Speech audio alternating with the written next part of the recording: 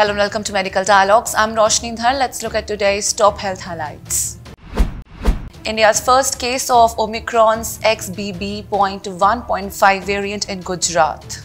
The first confirmed case of Omicron's XBB.1.5 in India has been detected in Gujarat, according to INSACOG data.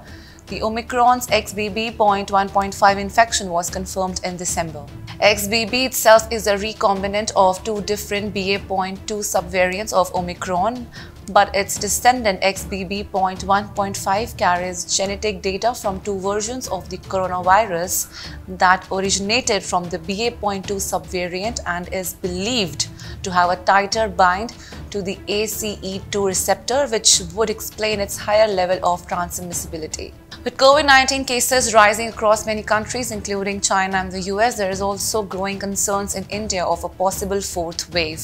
The next 40 days are going to be crucial as India may see a surge in COVID-19 cases in January. Official sources said on 28 December, citing the pattern of previous outbreaks.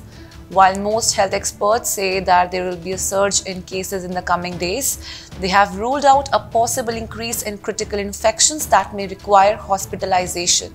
They say that India's high vaccination rate and hybrid immunity from previous infections may prevent another deadly wave of COVID-19 in the country. That's all for today. Stay safe. Never miss a medical update from Medical Dialogues. Like, subscribe, and press the bell icon.